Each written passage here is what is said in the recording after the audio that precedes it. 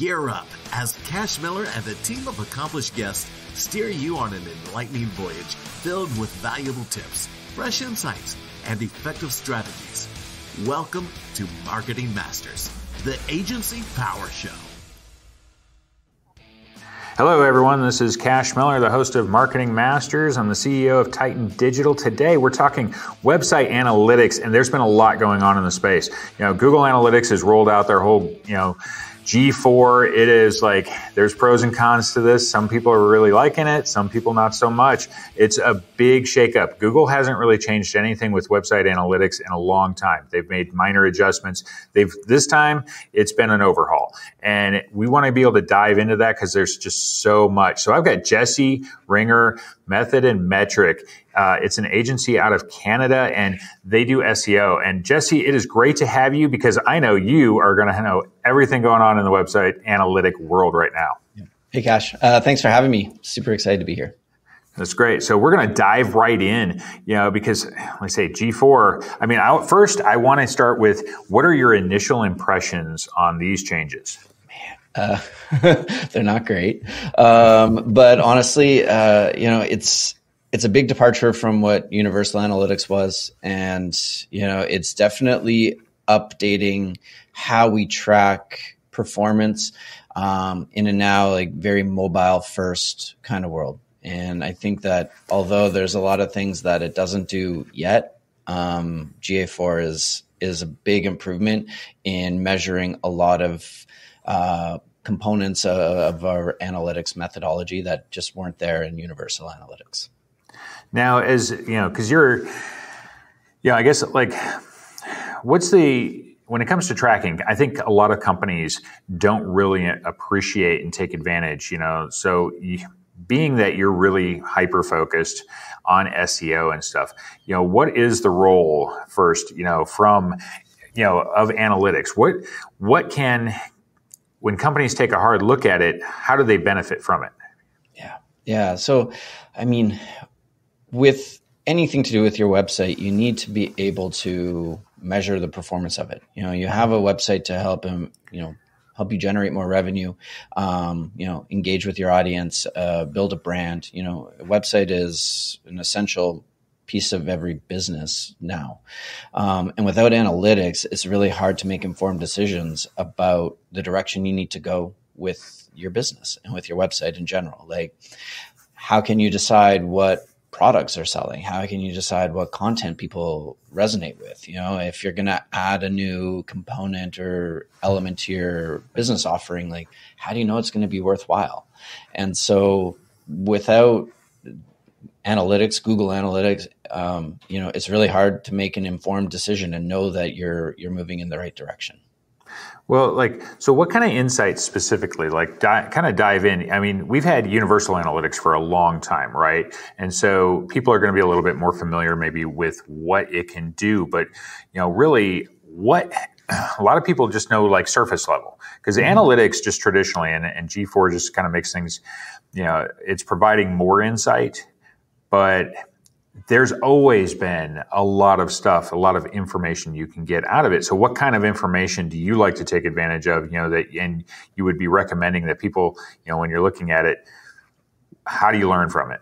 Yeah. As an SEO person, as a marketer that specializes in inbound marketing initiatives that are more passive in nature, we're looking to see what people care about with relation to our clients. So what content is showing up in the search results? What content are people reading and spending time on?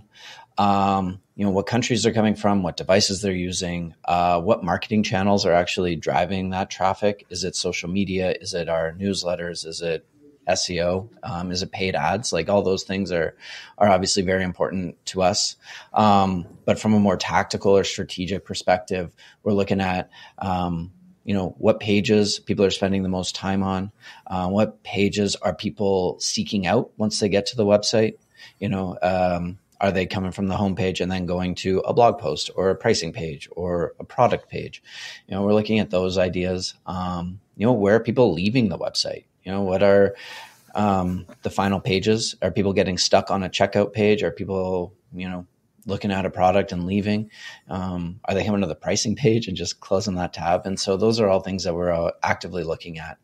And then, we can just always go like much deeper, and then looking at the engagement and the goal conversions and the, what people are actually taking action on. Yeah, I've always liked to, whenever I've, dove into specific accounts, especially when you're talking content on websites and whatnot, and you're talking, what traffic, because a lot of times everybody thinks of the home page often as being like, that's your doorway and everything. But larger sites are, everything's a doorway essentially.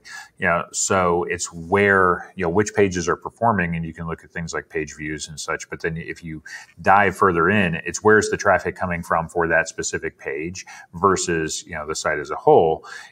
So you can see what your specific efforts, for example, if you're planning links on certain sites with the intent of driving traffic, not just for the, the juice of the backlink and whatnot, what you're able to, are you getting something of benefit? And then you can also dive into, look at bounce rates and things like that. Are they sticking around? Or, I always like the example of like a blog post that, you see this like high generating post. It's getting lots of traffic. You can see it's like showing up well on Google, and everybody bounces off, because it's like, well, they got the piece of information that they wanted, but you didn't have anything to kind of keep them there, push them to another page, get them to, it's not sticky enough, not for the site as a whole. So there's a lot we're able to actually analyze, from that.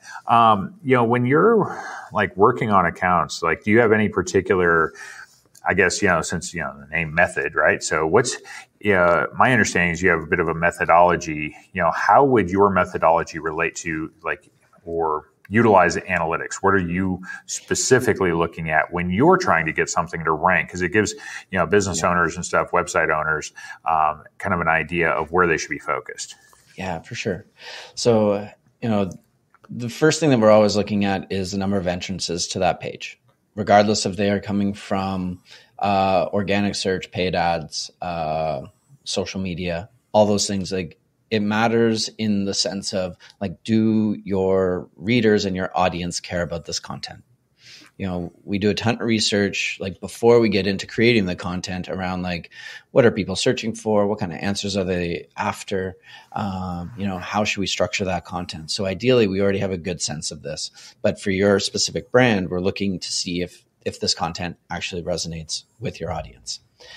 From there, we're going to look at engagement metrics within GA4. So one thing that GA4 does really well now, especially in the sense of mobile usage, is tracking scroll depth. So we can see how far people are scrolling down a page, and getting a sense of okay, are people actually reading the whole thing? Are they scrolling through? Are they only going to the top of the page and then exiting?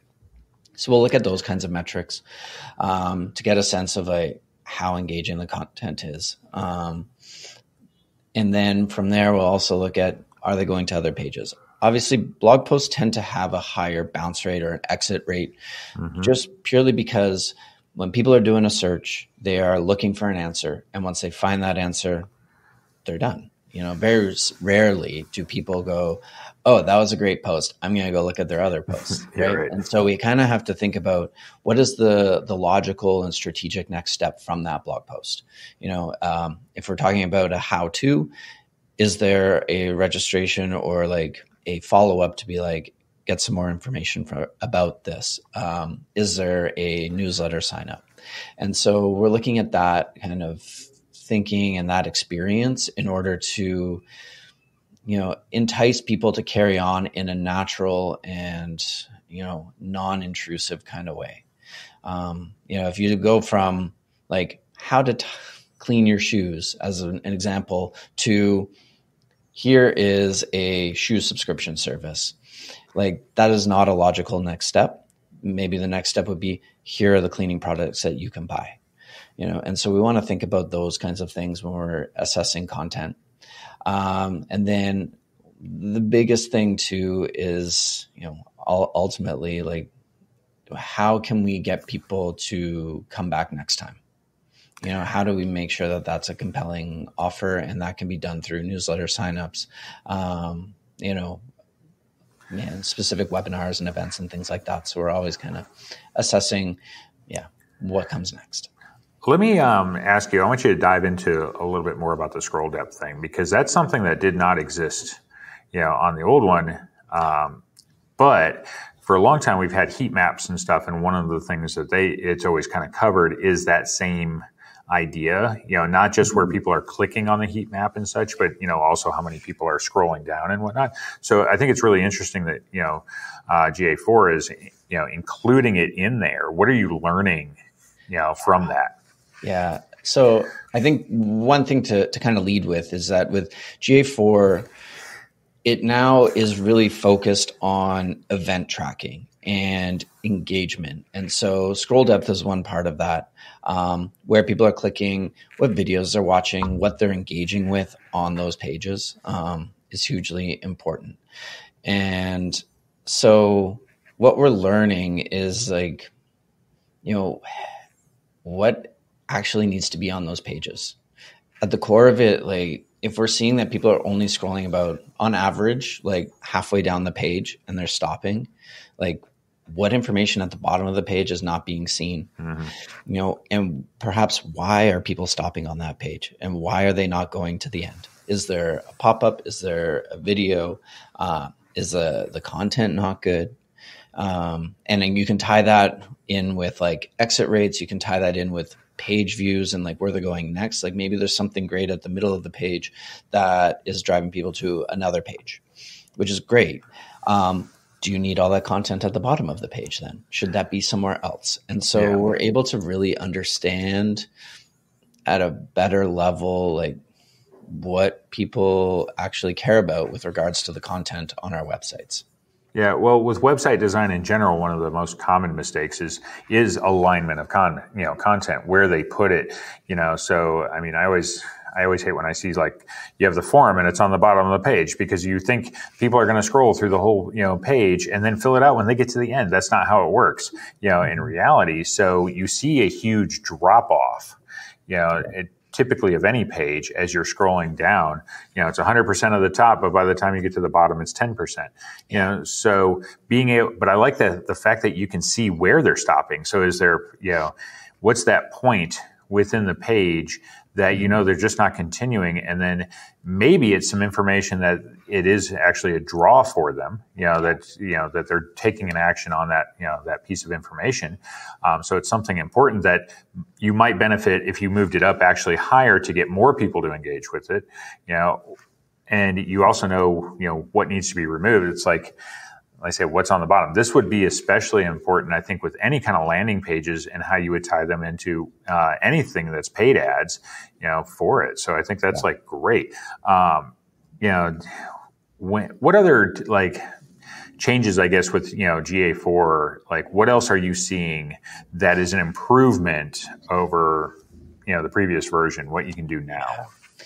Yeah, I would say the ability to track mobile visitors and the engagement that they do, because if you think about your own mobile experience, you scroll a lot, right? And you don't necessarily you pinch and zoom and you touch, and before in the old Universal Analytics, it wouldn't really track the experience as well on mobile devices in terms of where you're going and so forth. And so that's one aspect that I really appreciate.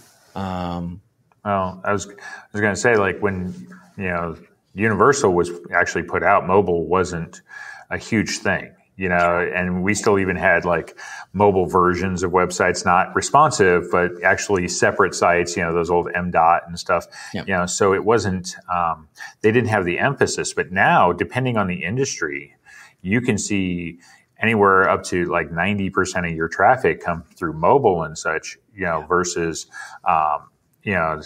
what was going to, what's going to be desktop. It really depends on the business you're in.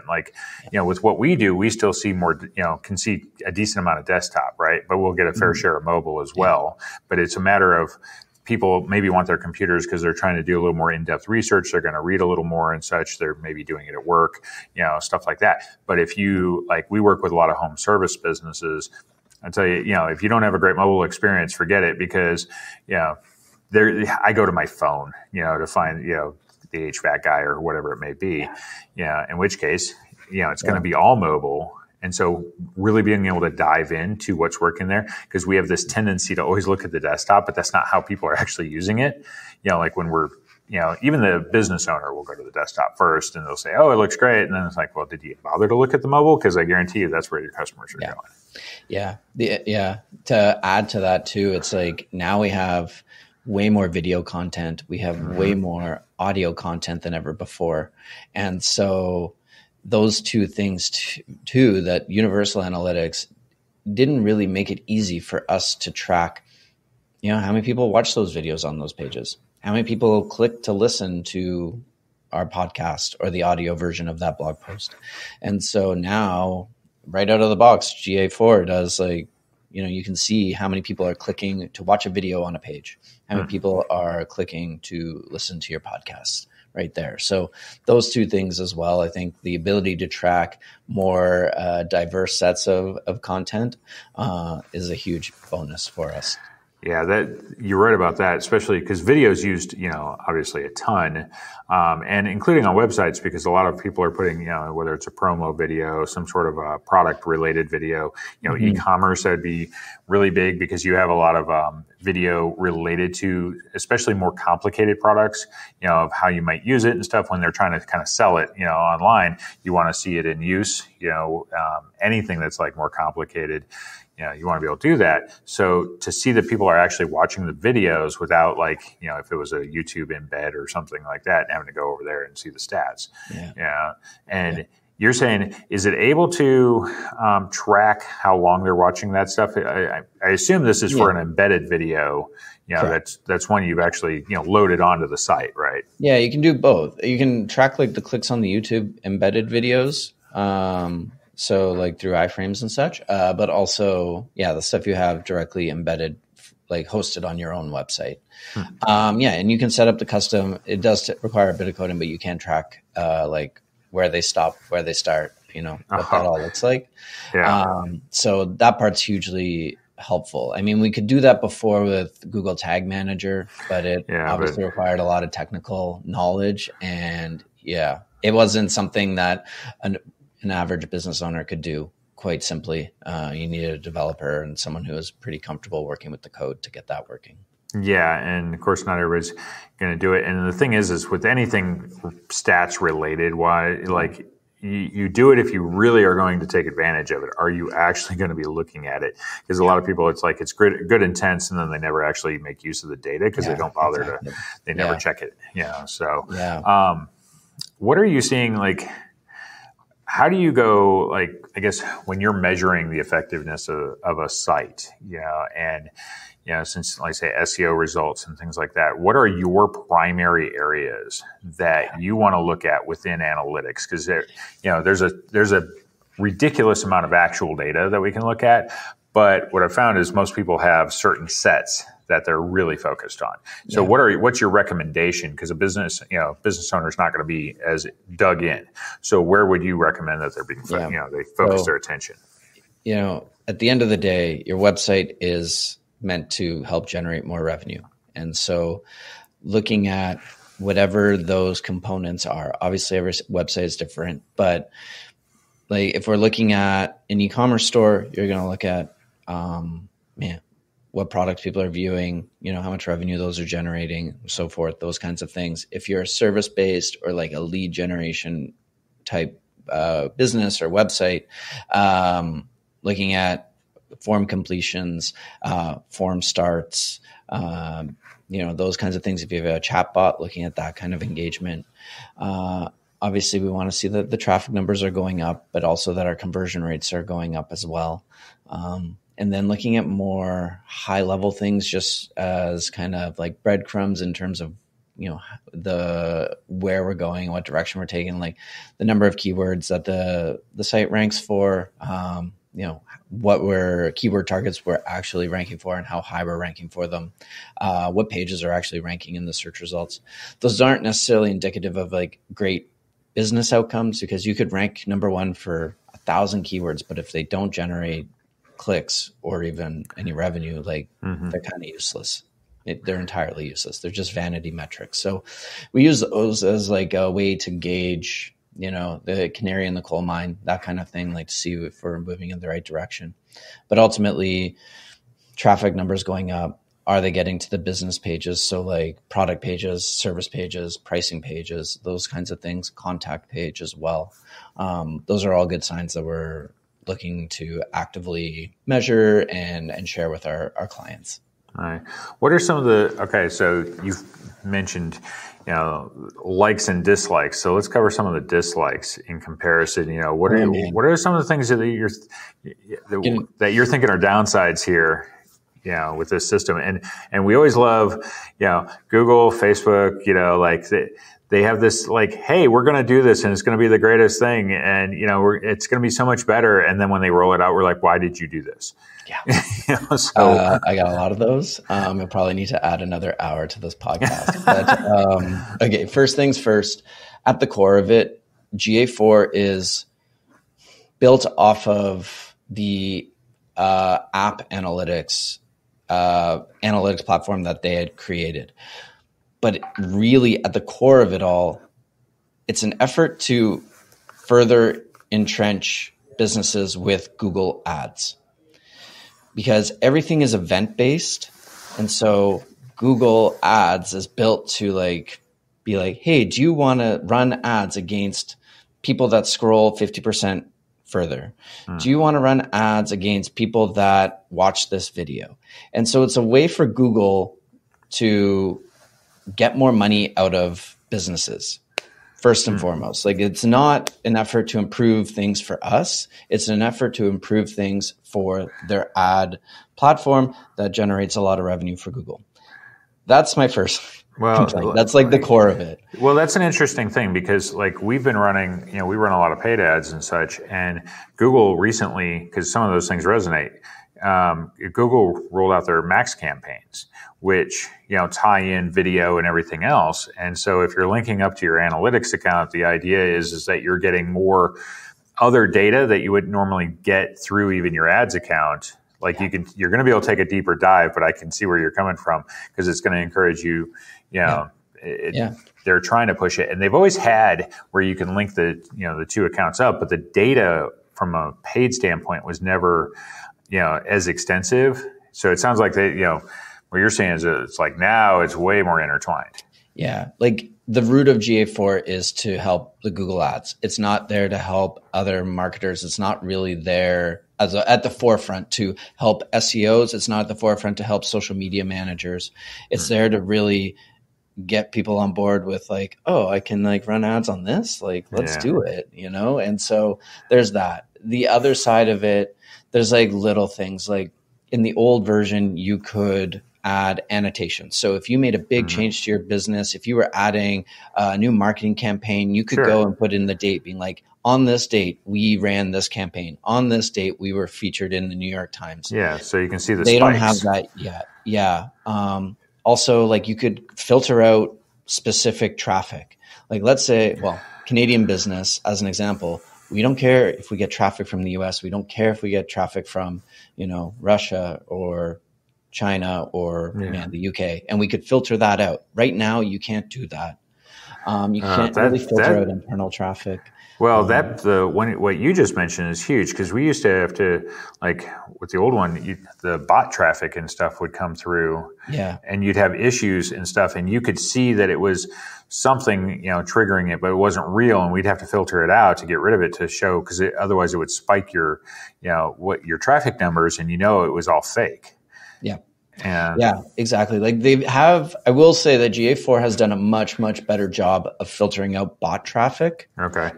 On its own without having to do anything with it. Okay, good. For sure. Out of the box, it's so much better. Let's point out some good things too. But people are working from home now. How do you filter that out? It's not easy to do. There's filtered views. You can't create a testing environment for different goals and engagement things. You have just one view. So you can't easily make changes like that. You can't create a testing environment for your team to look at things. There's lots of little things. The reporting is a little different. You can't you can create some unique segments, but it's not as straightforward as it once was.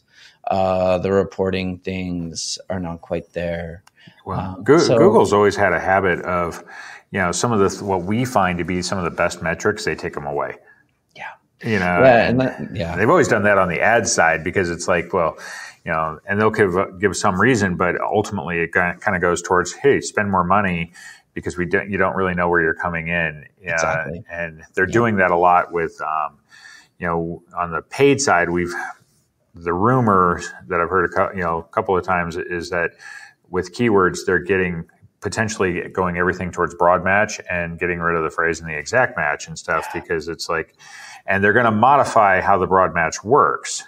I guess it's supposed to be more AI intuitive or whatever. Like so it's putting, more relevant stuff than you were getting previously, but that stuff bums me out. And I always like to, back, it's been a while now, but the average, positioning and stuff to give you an indication of where you're coming in, like I say, so it sounds like with, GA4, some of that's getting tweaked too. And some of the best things that you could do, especially for testing purposes, are maybe they're going to put it in because they can always roll out version 2 or whatever.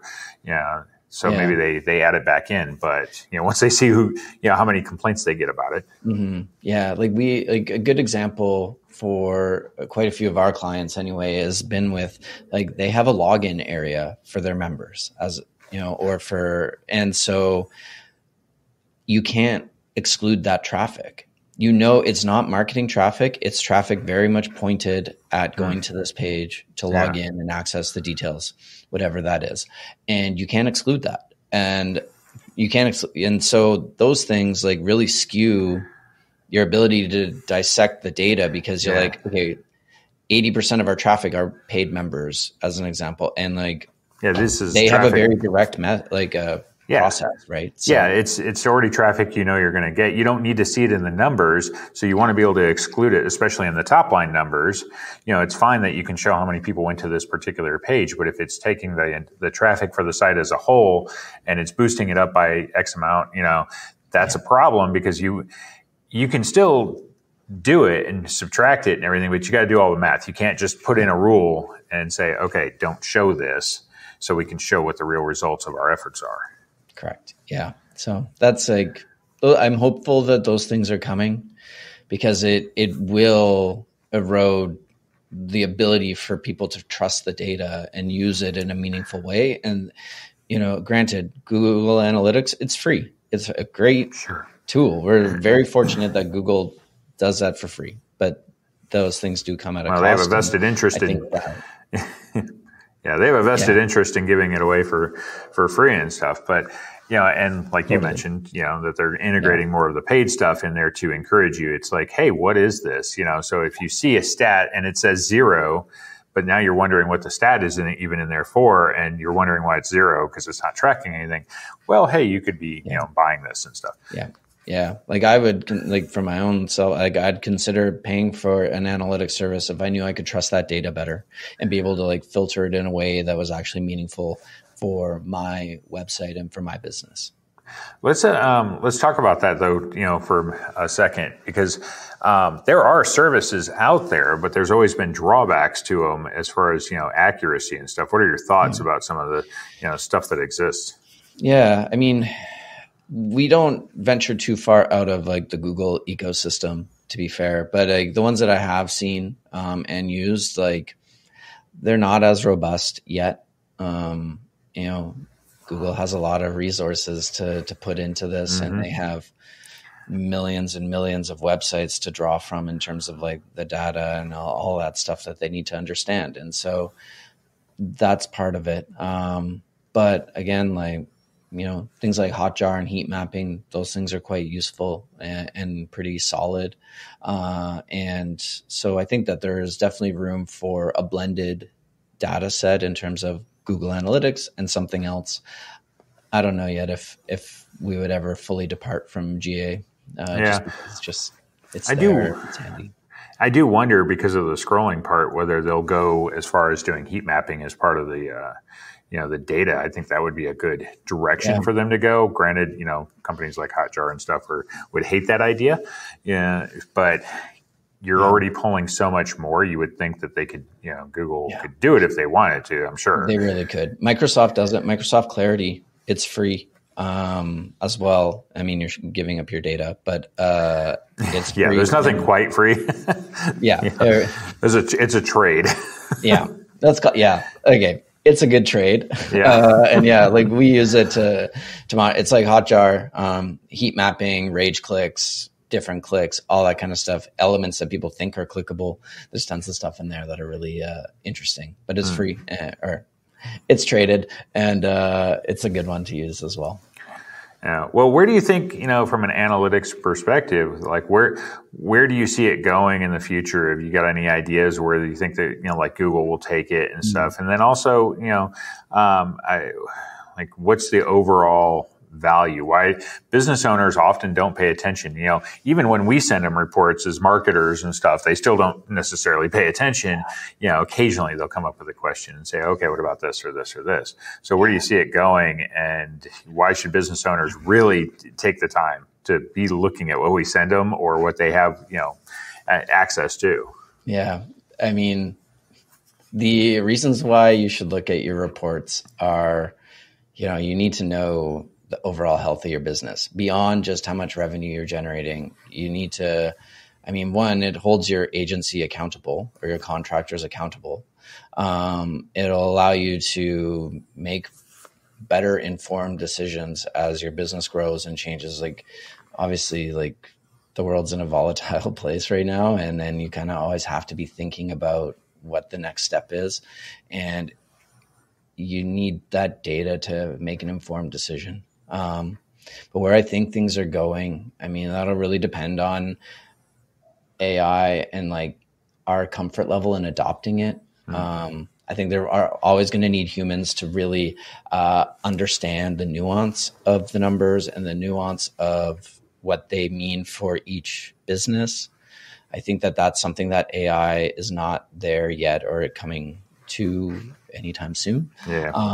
But like those parts are really key. And I think that in the future, I think that we'll have just, like the ability to have more data at our fingertips and just be able to make just smarter decisions. And, as people mature and get more comfortable with the analytics and stuff like that, I think that they're like such a great opportunity to make great business decisions based off this stuff.